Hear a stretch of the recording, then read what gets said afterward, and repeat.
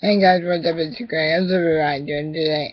This is just a little discussion video on my hopes for Dragon Ball Z Dragon Ball Super episode 5.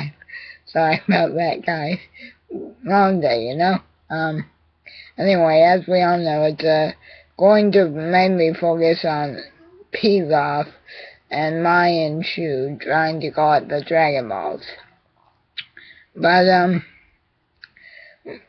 my main hopes for this episode are maybe you can tell us how they originally got to being children.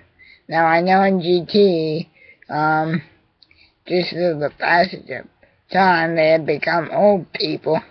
So I guess like Kira wanted to do his version and do to them what Toei did to Goku without him knowing about it, which was making them children.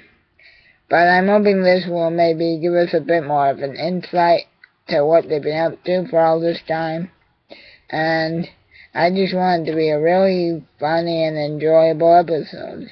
Yeah, that's pretty much it on it. Hope you guys enjoyed and stay tuned for more. Keep on rocking. Yeah.